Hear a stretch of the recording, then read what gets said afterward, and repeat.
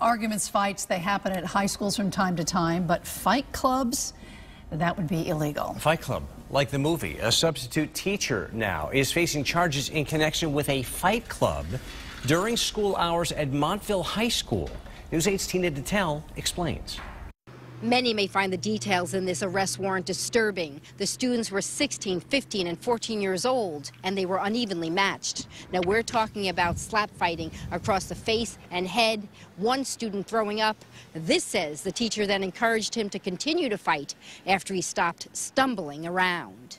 Continue to fight after the kid was already hurt. But never mind that he's even letting this go on. It's just crazy.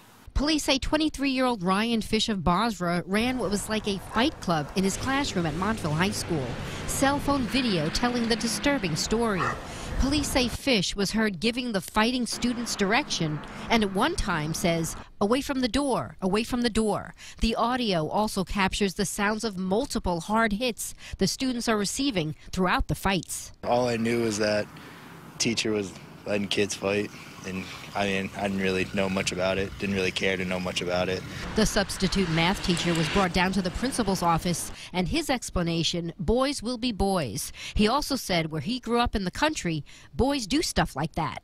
We should not allow people like that in our schools. We should have further background checks to see more what they're about and their experience level. I heard that he liked, kids liked him, you know.